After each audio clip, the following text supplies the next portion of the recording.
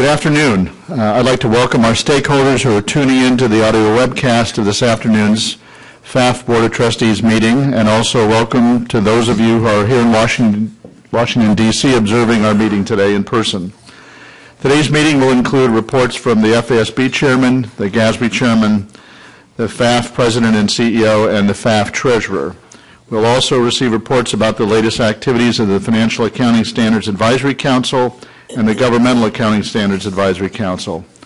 And finally, we'll also receive a report from the co-chairs of the Board of Trustees Standard Setting Process Oversight Committee. Before we get into the reports, I'd like to take this opportunity to thank FASB member Mark Siegel for his outstanding service. Mark will be retiring from the FASB after serving 10 years on the board. This was an amazing time to be part of standard setting, and as the FASB finalized major standards on revenue recognition, leases, credit losses, and hedging. We also know that there's a special place in Mark's heart dedicated to the FASB's Disclosure Framework Project, which is focused on improving the effectiveness of disclosures in financial statements. Mark helped secure more investor perspectives to the FASB standard setting process and was instrumental in helping the FASB and staff communicate with stakeholders in a more plain English manner.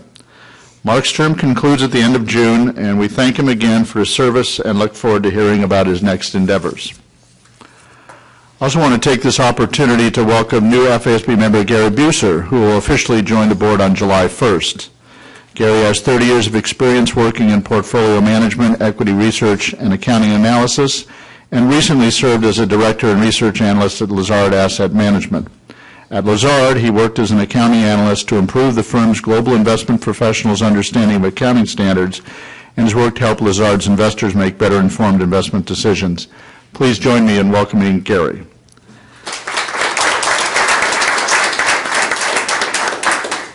I also want to acknowledge Harold Monk's departure from the FASB. Harold will be stepping down from the FASB on May 31st.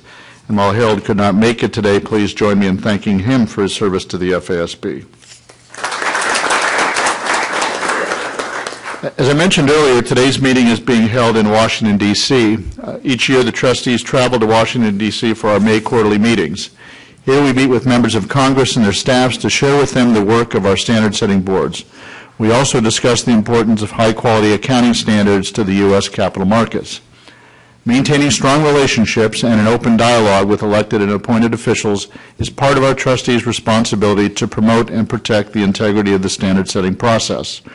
Earlier today, we had good substantive meetings with a number of members of Congress on issues of mutual interest. Our meetings gave them the chance to tell us what they're hearing from their constituents and gave us the chance to provide them with updates on the key activities underway at the FASB, the GASB, and the FAF. Each year, we look forward to this opportunity to meet face-to-face and answer questions.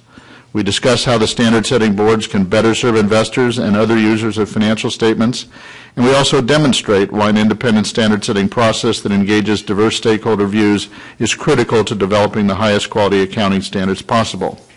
With that, I'd like to move to our regular agenda. The first item of business is the approval of the minutes from our February 27th meeting. Do I have a motion?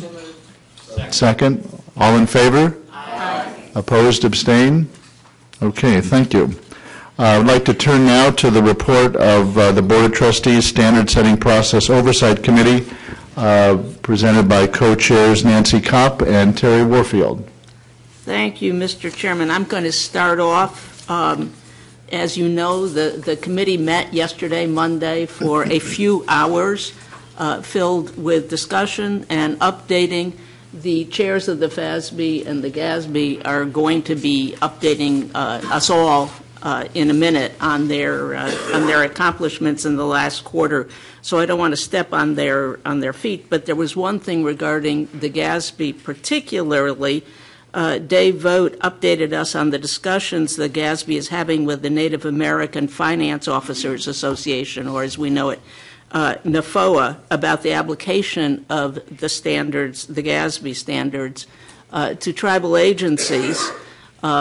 As we discussed in the last two meetings, actually, of the board, they have been meeting together. There was an educational session 2 months ago, and a decision to establish a working group with broad participation both from from the GASB, from NAFOA, and from other state and local parties. And the board, through our Oversight Committee, is going to be keeping in touch on those developments, following them and getting regular reports. So I look forward to our committee and to the GASB keeping the board updated on those developments as they go through.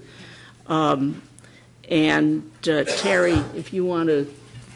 Sure. On the FASB side, Russ Golden on Monday described the process. It's a new process the FASB is following to assess costs incurred to implement new standards. As a matter of fact, the board has implemented a number of resources through a website and other materials to be aids in implementation processes with respect to new standards.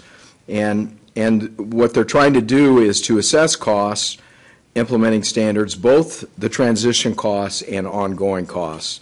And then the second part of that process is then to begin to explore and assess benefits of the new standards, probably a few years after the effective date. The final thing that Russ got us up to date on was some outreach that is ongoing with respect to the insurance project based on some input that they received from some stakeholders. The second area I wanted to talk about was the discussion of the PCC matters. First of all, we discussed the PCC meeting that was held in April.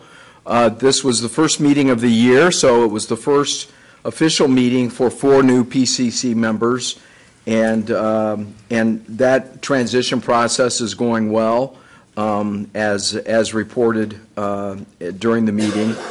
And committee members Chuck Allen and Diane Rubin attended the April meeting. I think Diane was going to provide some observations on the meeting.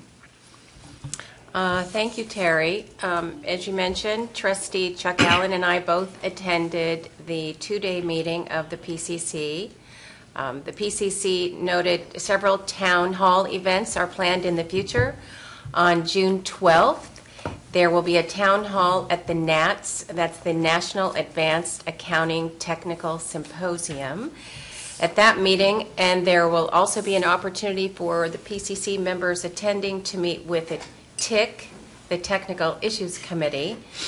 Following that, on June 21st, there will be a PCC town hall meeting in Montana, and then in October 26th, the RMA Risk Management Association Conference will be held, and the PCC representatives will be meeting with 12 people discussing accounting matters. And the reason why this is going to be a special meeting is that this is a user group meeting, and we particularly like to have, and the PCC particularly likes to have, stakeholder feedback from the users.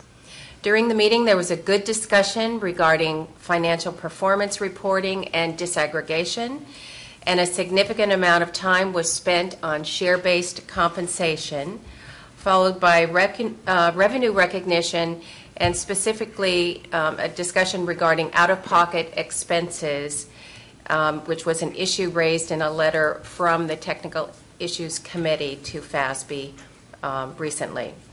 They also discussed VIE expansion for private companies, and following that, there was a discussion on cloud computing. Earlier, the PCC had provided comments to the Emerging Issues Task Force for its discussion on cloud computing, and the PCC was very pleased that those comments were incorporated by EITF in its discussion and the end result. I was also particularly interested to see how the group dynamics would change following the departure of the last of the founding PCC members. And while those members were missed, the PCC members filled the gap and had effective and thorough discussions on the issues. Those are my comments. Thank you, Diane. Related to the PCC matters, Sue Cosper and Russ Golden provided their perspectives to the committee on the April PCC meeting, I think reinforcing a number of the things that Diane reported on, as well as progress being made by both the PCC and the FASB on projects related to private company stakeholders. My last item here is we had our twice-a-year meeting with Candy Wright, who's the PCC chair, and Candy gave us a very good report with respect to how she feels the PCC is working, the engagement of the FASB board members with the PCC, and just generally that the PCC process is working well from her perspective. The one thing she wanted to make note of, first, there has been a conversation percolating up with respect to share-based payment, and they've decided they're going to take a look at that. So that's on their research agenda, and that will be a topic for discussion going forward.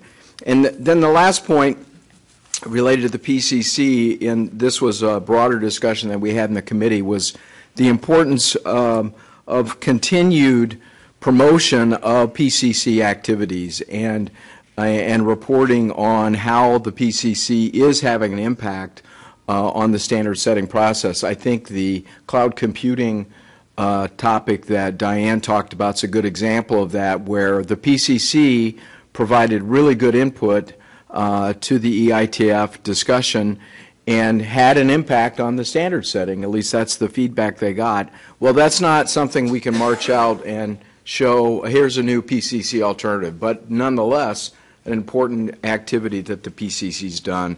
And I think it'll be important that we continue to find the right ways to promote PCC activity and accomplishments so that folks, appreciate and acknowledge the outcomes of the PCC process.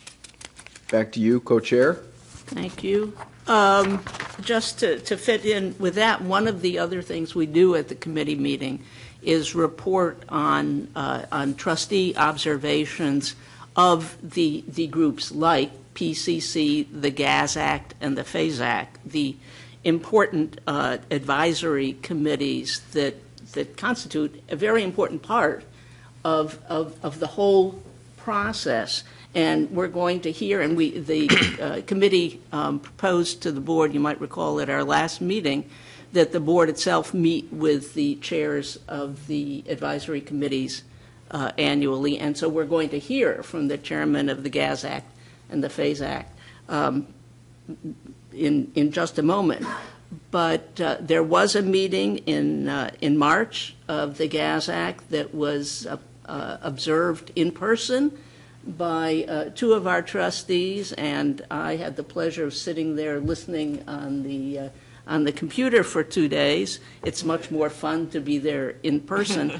But I was really very impressed. I do want you to know that the participation of all of the members representing a diversity of views, both preparers and users and academics, was really very significant, and the interaction between the staff and the members of the council, I think, really very significant and very helpful, and part of a total loop that goes to making the standards not only as strong as they can be, but then helps in the implementation through education and through outreach.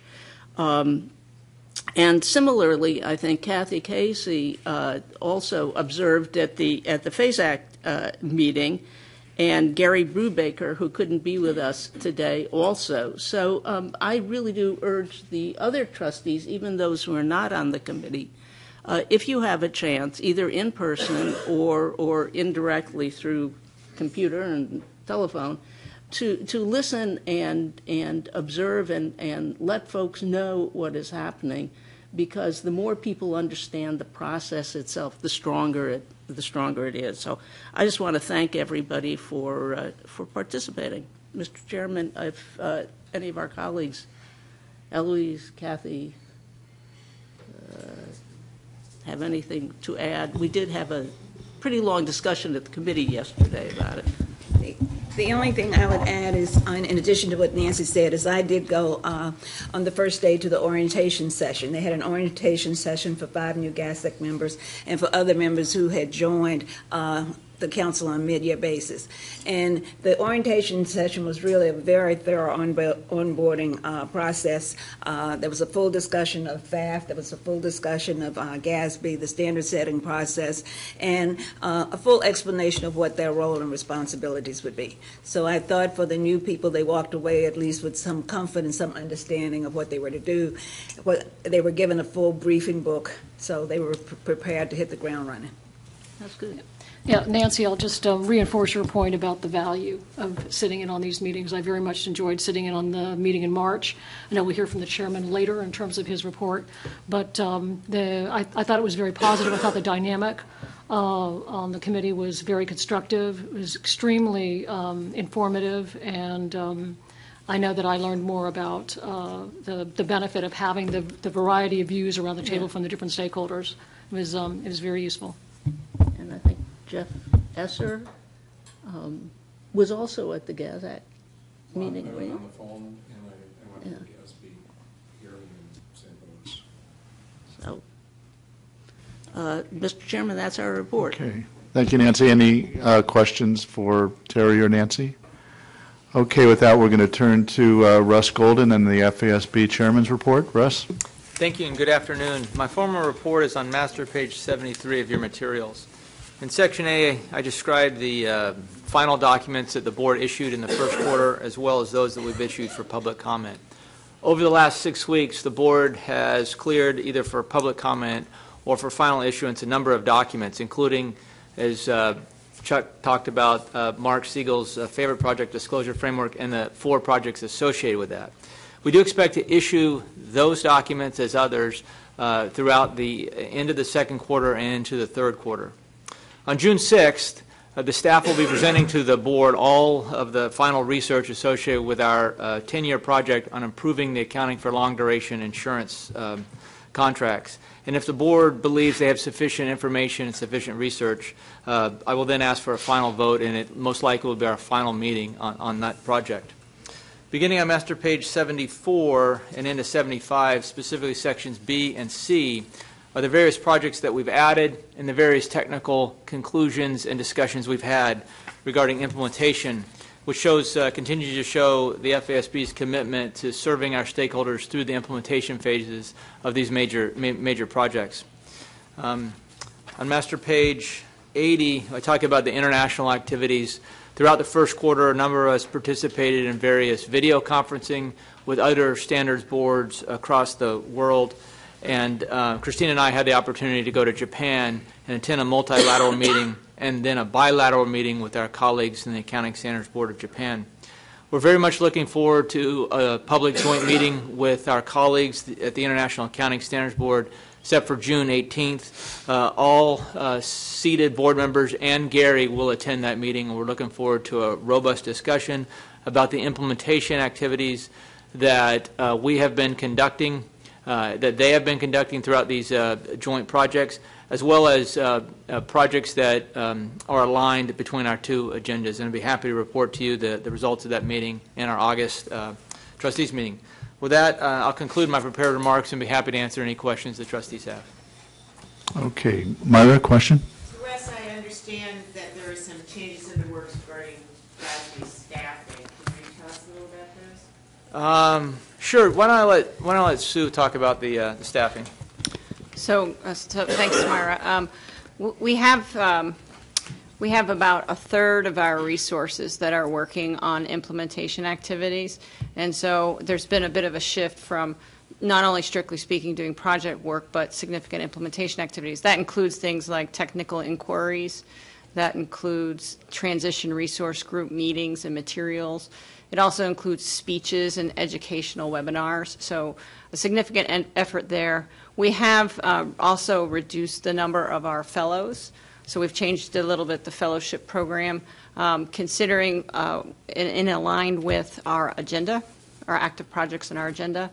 And one other great development, actually, is we are adding an academic fellow who starts with us on July the 9th.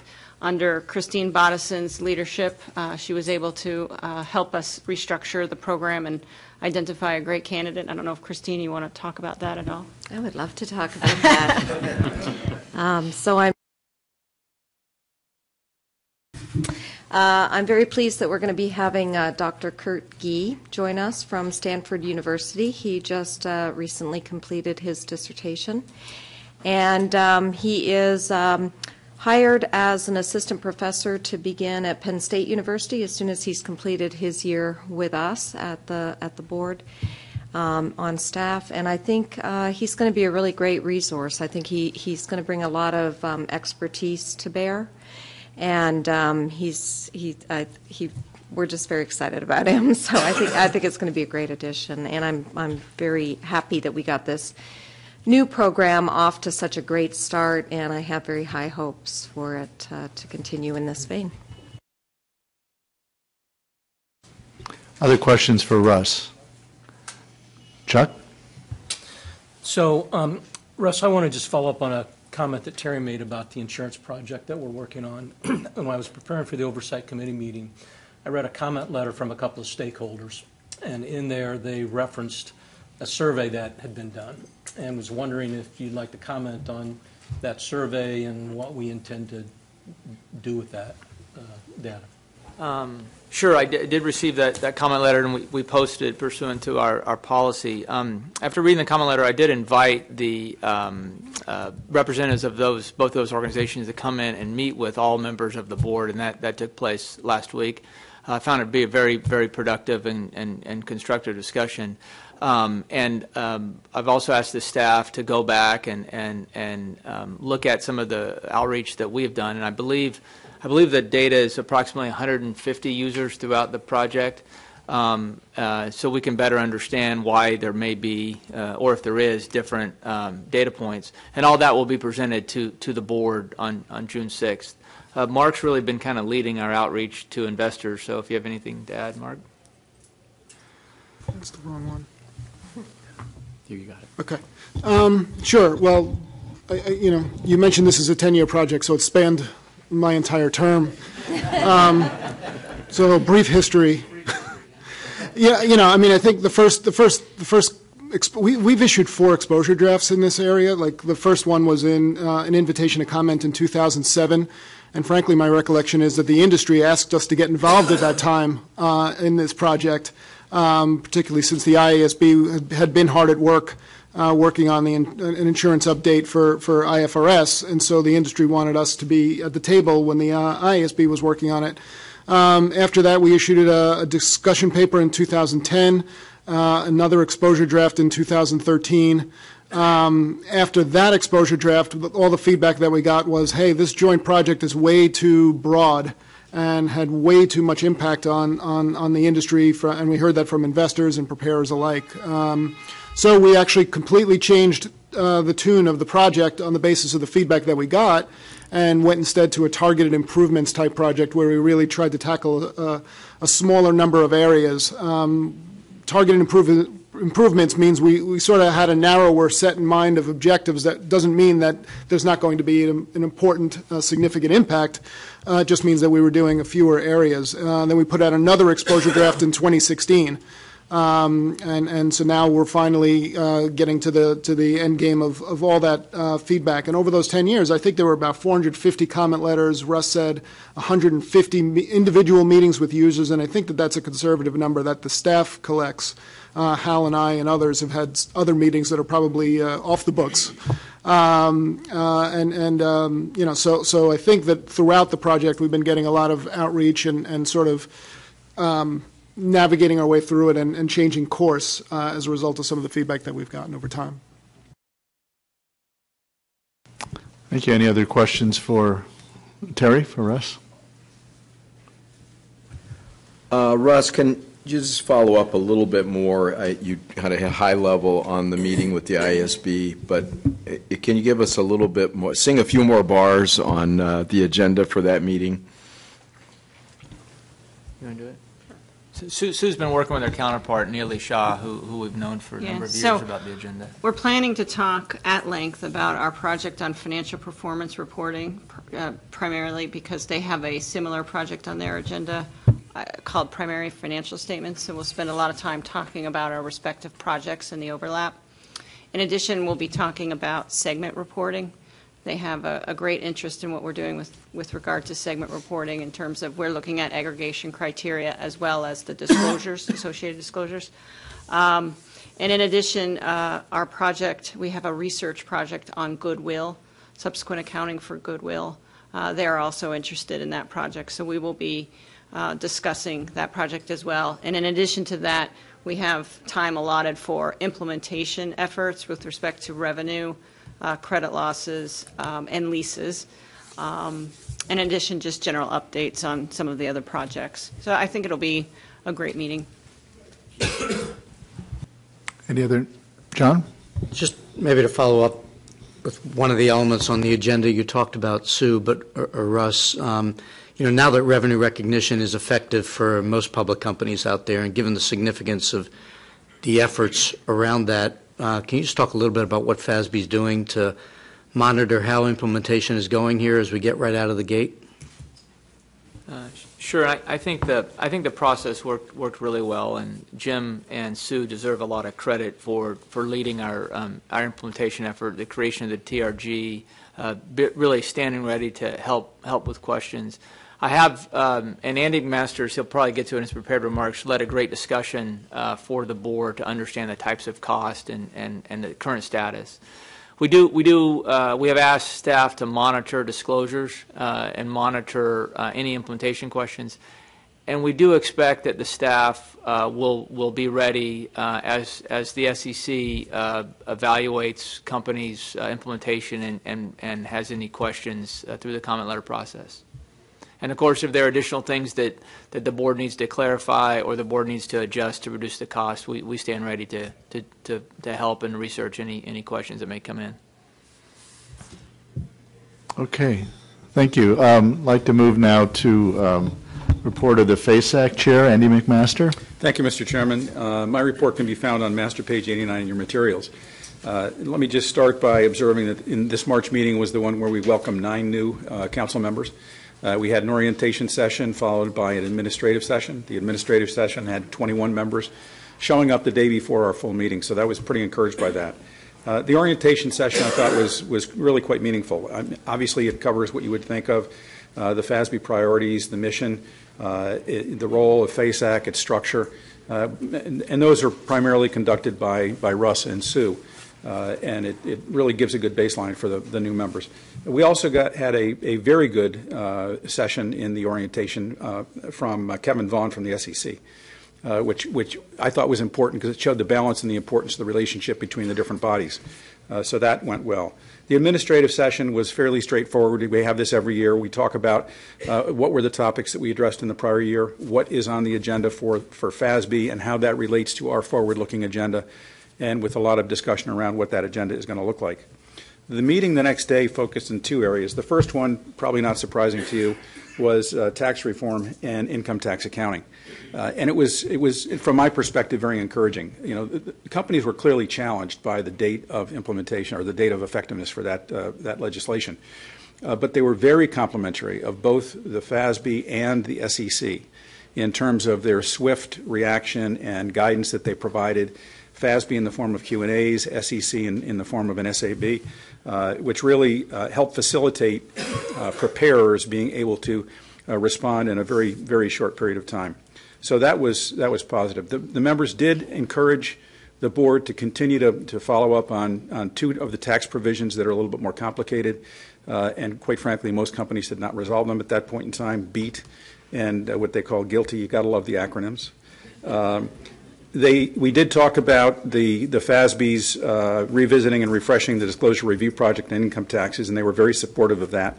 There's one area, though, that there was mixed reviews, and that's discussion on backwards tracing. A little bit more complicated, but it's one that we'll probably, it's a research project that the board has, and we'll probably come back and talk about that again.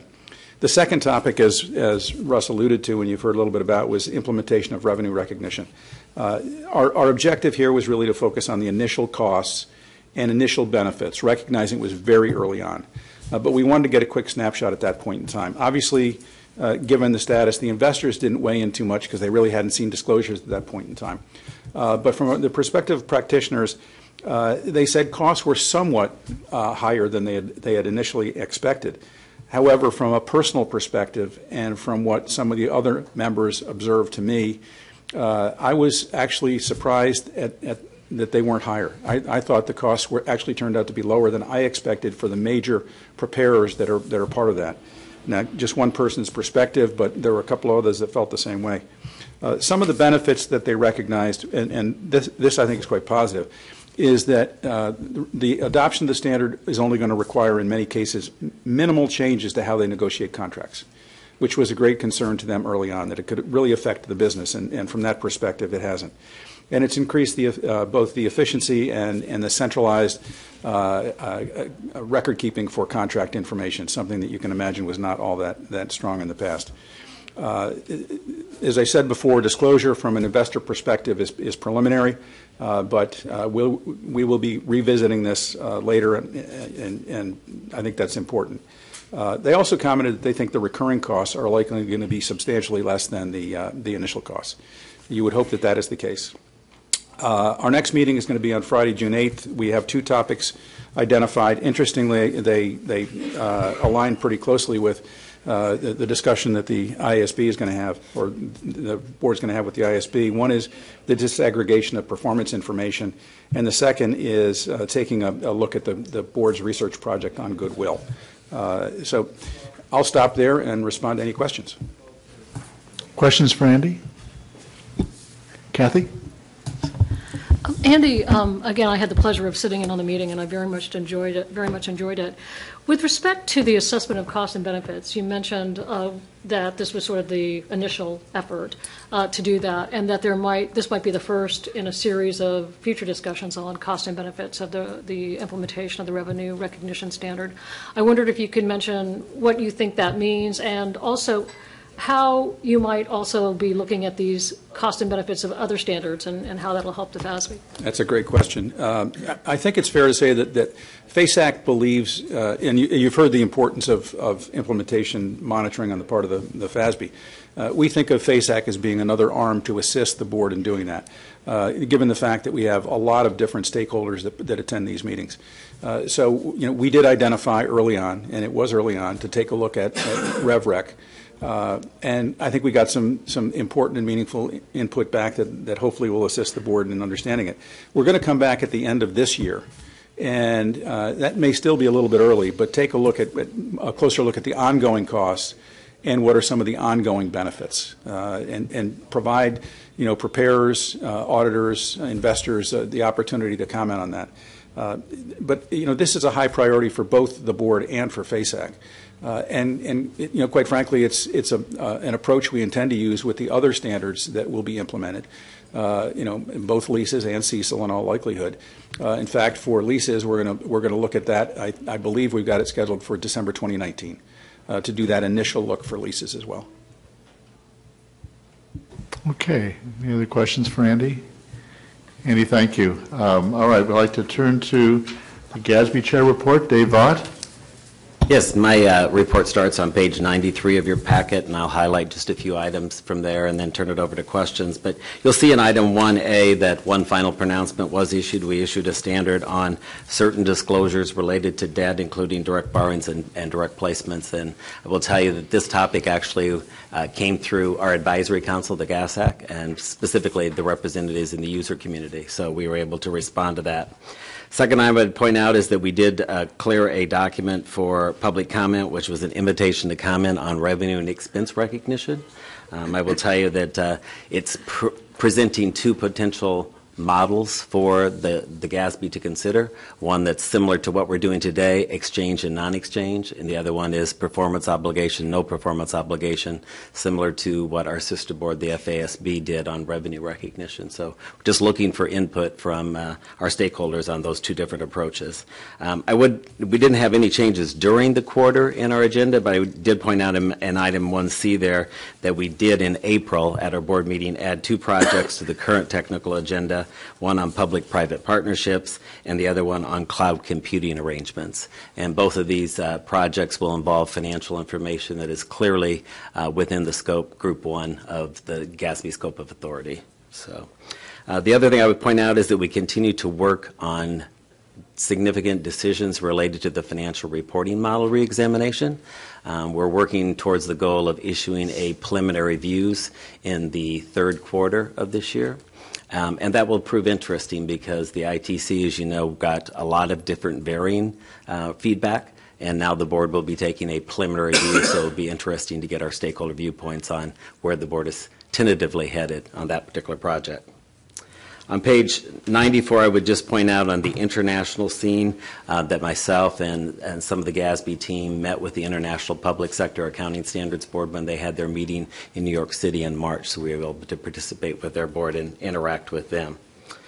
On page 95, I would just point out that in addition to the two projects that we added to our current technical agenda, we did add one topic on research related to deferred compensation plans.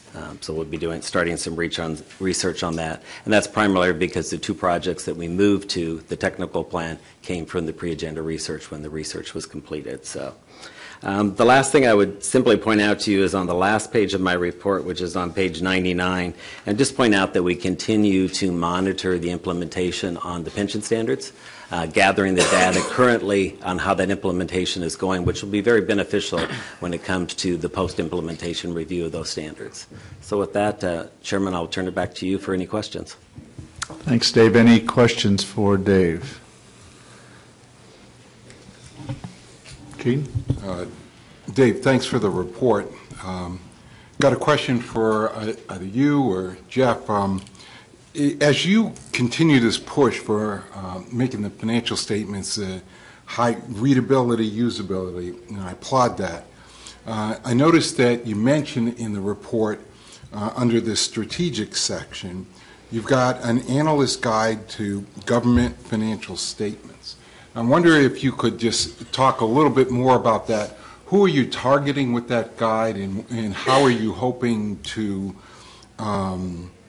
help to service your constituents with that? I'll have Jeff, our GASB Vice Chair, answer that question since he brings the perspective of the user to the table. Sure. Well, we updated actually our most basic user guide recently, and that's the one designed for citizens and legislative groups and oversight bodies. And then more recent to that, we updated the analyst guide, which from my background as an analyst is a pretty useful thing, and that's one step up in complexity. And I sort of see these guides sort of playing three functions, particularly the analyst guide. One is it's a link between governmental accounting and governmental analysis.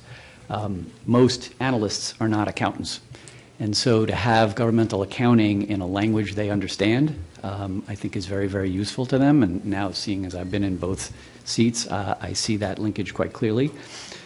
Second is with the advent of automation, more and more analysts are not necessarily digging into the financial statements themselves, but are having financial statement information given to them. And so guides such as this, I think, are helpful to have analysts oversee that collection of data. And finally is, and I've seen this in some of my outreach, the value for junior analysts. You know, the shortage of governmental accounting expertise that exists within governments and also auditors is also in the analytic community. So guides such as this really help bridge that gap over to knowledge about governmental accounting and GASB standards. Just one follow-on question, if I can. And you'll be updating this at what frequency? We generally, this is the third edition, so generally every 2-3 years, and really I think based on major standards coming out. Major standard. So this one picked up pensions and OPEB. And OPEB, so that's pretty significant changes, therefore warranting an updated analyst guide. Thank you. Jeff? Yes, Dave, you mentioned in your written report a number of speeches and presentations that you've made during the reporting period. Can you kind of tell us why those are important and how they affect your stakeholder outreach? Yeah, no, definitely speeches and stuff are very, very important. And Dave Bean helps coordinate a lot of it. He and I do a lot of the presentations, but a lot of our team does too. So I'll have David come in on a little bit on that. Okay. Jeff, you talked about outreach efforts, and really speeches are a key part of the outreach efforts in fulfilling our mission, the education portion of our mission. I think it's really beneficial for our stakeholders to hear it from the horse's mouth, to actually hear it from the standard setters who have been through the wars of developing the standards, because people not only want to know the what, but they also want to know the whys. It also gives us an opportunity to get direct feedback from our stakeholders.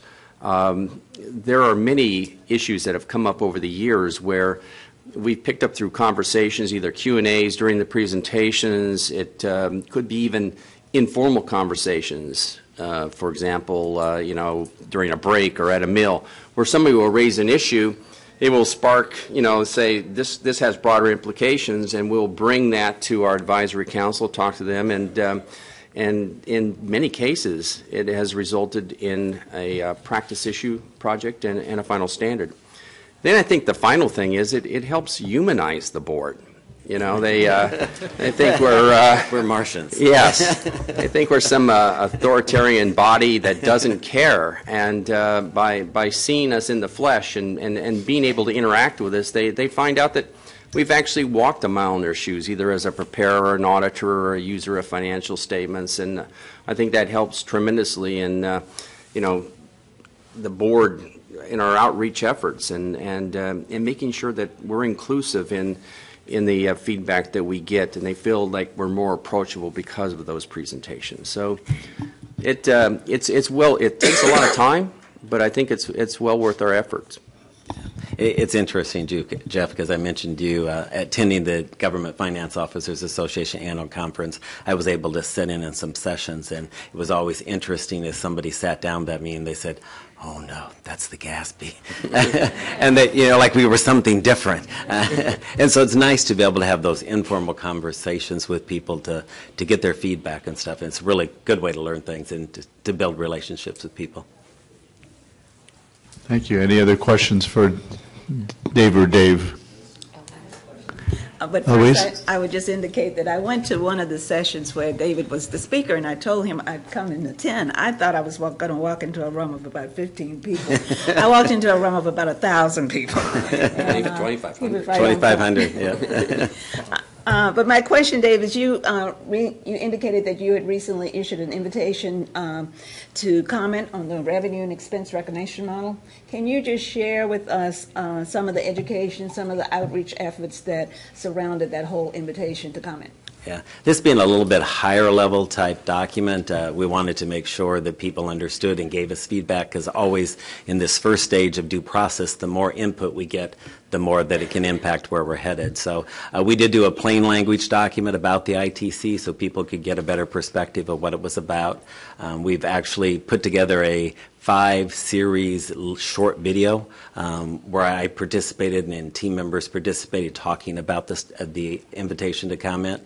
We received about 55 comment letters. Always would like more, but it was still pretty good response rate for this type of document.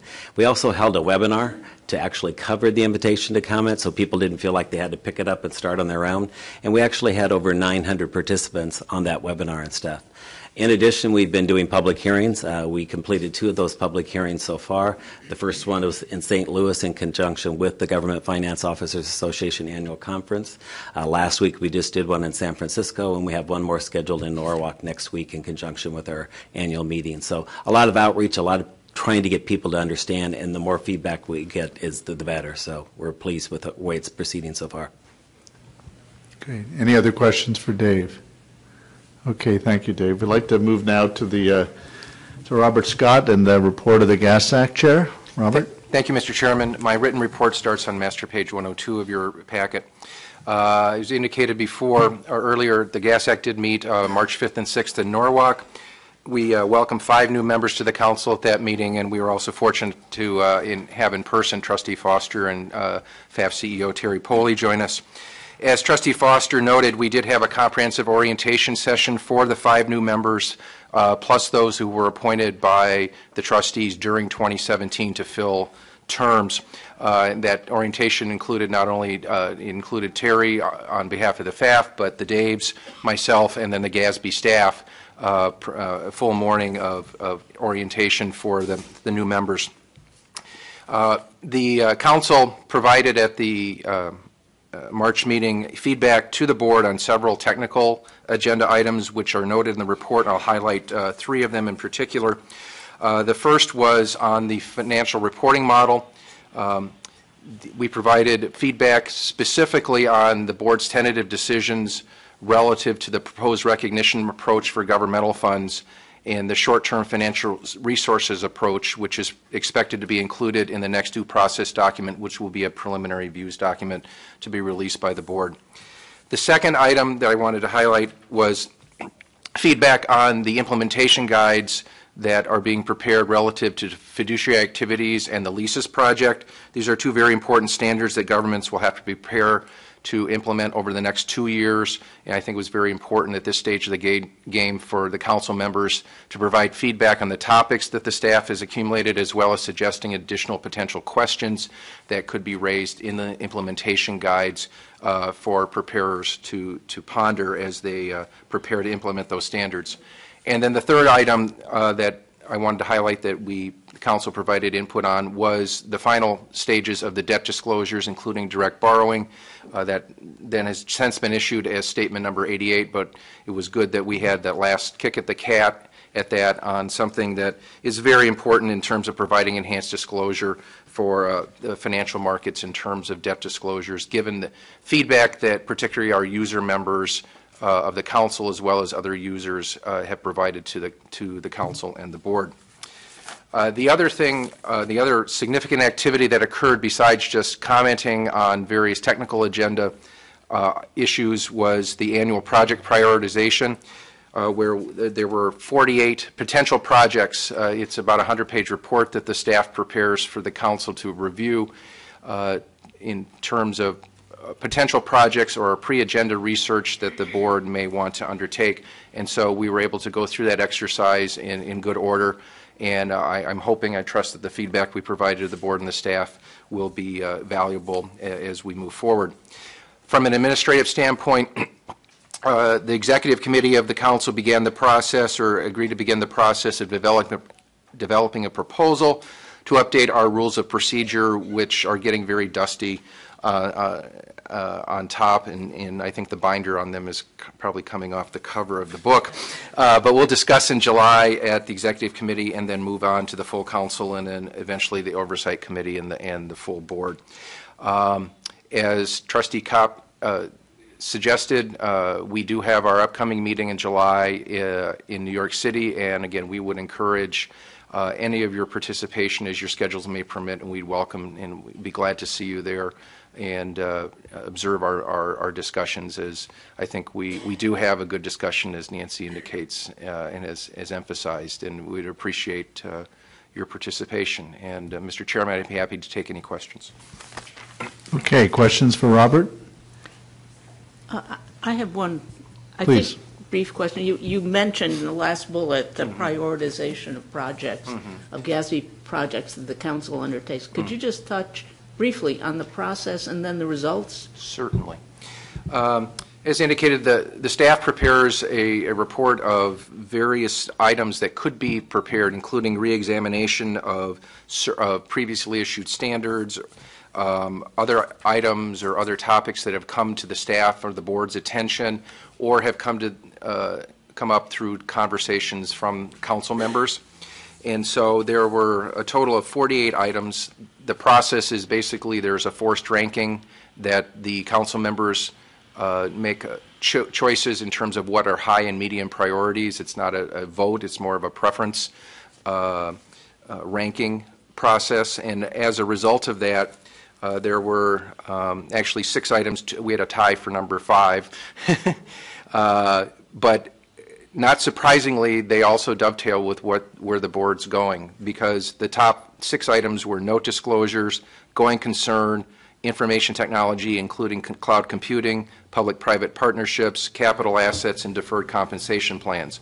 And all of those, other than the capital assets topic, you'll note in Chairman Vought's report, are either on the pre-agenda research list or they've been added to the technical agenda.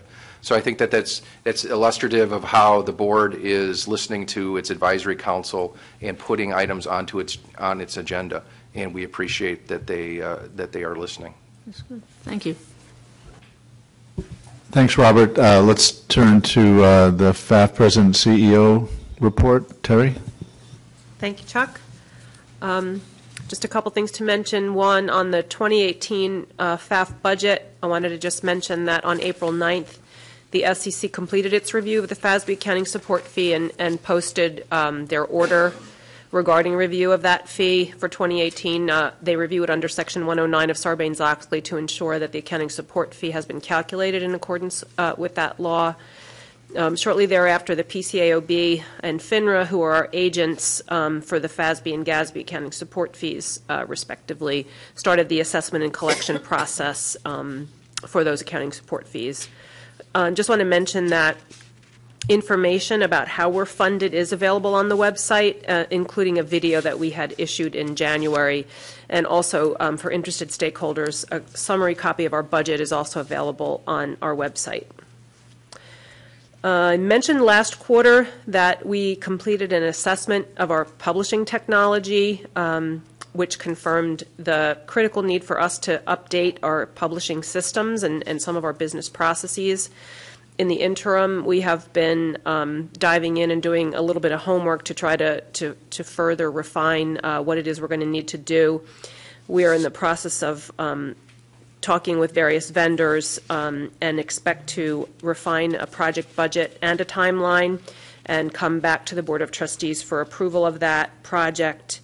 And similar to the technology transformation project that we completed last year, we're expecting this to also be a multi-year project, but more to come on that. Later today, we should be issuing the FAF 2017 annual report. We actually completed the audit, I think, early in March and posted the financial statements to our website, but this will be the beautiful glossy report that will be available. The theme of it is Standards That Work, and it talks about the efforts that the FASB and the GASB take to ensure that standards work for everyone, including the role that our stakeholders have in that process. There are a number of graphics in the hard copy report, but I would encourage people to access the online version because there are a few enhanced features there and a couple of videos that elaborate further on that theme. Finally, I just would like to say that the DC meeting is always a more challenging one to plan and execute with the stakeholder dinner and the Hill visit, so I just wanted to express thanks to Matt Broder and his team, especially Todd Cranford and Sherry Thomas, for all the efforts that went into planning and executing these last 3 days of meetings. Thanks to you guys. And that's all I have. Thank you, Terry. Any questions for Terry? All right, let's turn to the report of the FAF Treasurer. Chris? Yes, thank you very much, Mr. Chairman. We did make one accounting change in our financial reports, starting with the first quarter of this year, and that is to book all of the accounting support fees in the first quarter rather than breaking them out over the 4 quarters. So just keep that in the back of your mind as I give you some of these numbers. The total revenue booked in the first quarter was $40.9 million. That's because of the full accounting support fees being in there.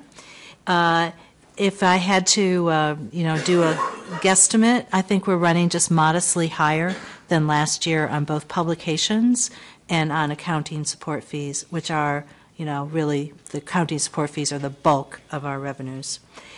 Second, our total expense is $11.6 million in the first quarter, and that reflects, favorably against the budget. That's the result, mainly of timing, not an expectation that we won't be spending those funds, but there are people who have been hired but won't start until this quarter, and we have a relocation that was expected in the first quarter but will actually be made in the second quarter, and those account for most of the change. On the investment account, if you recall, the first quarter was a rough one for markets just generally, and so we essentially earned nothing in the first quarter as things declined in value, and that put us well below our budget.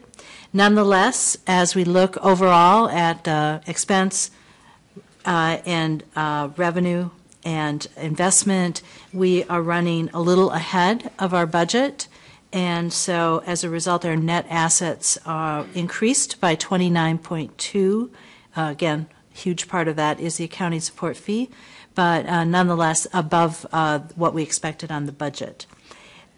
Staffing for the three organizations, FAF, FASB, and GASB, is running about 5 down. Again, that is from budget. That's, again, reflecting the people who have not yet quite joined us. And that really concludes my report.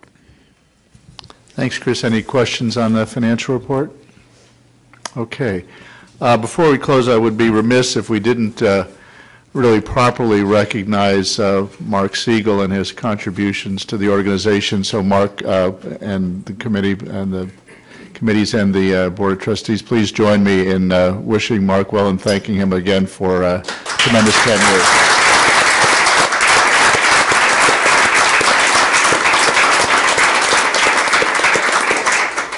Okay, this concludes the public session of the FAF Board of Trustees meeting. I want to thank those of you who have participated in the meeting, those who have tuned into the audio webcast, or those who observed the meeting here in person. I'd like to close with a reminder that the next FAF Board of Trustees meeting will be held on Tuesday, August 21st in New York City. Thanks very much.